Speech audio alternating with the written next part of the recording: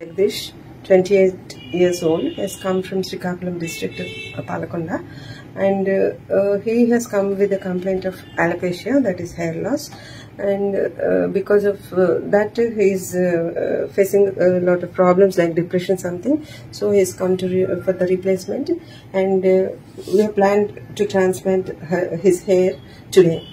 And before we could transplant, we need to take some measurements. Those are, that is, between two eyebrows, we need to mark center point. From there, 8 centimeters to the left lateral canthus, where we'll mark that.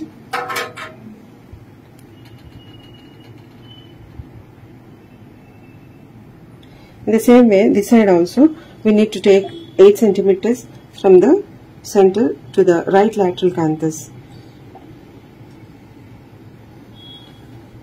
And from the center point, we need to take 8 centimeters again up to here,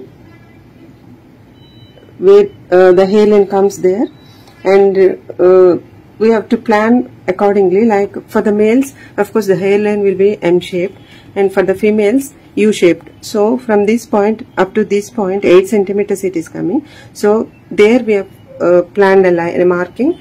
The hairline will be there. And the number of grafts, depending on the requirement, we have marked here where are the hair is lost.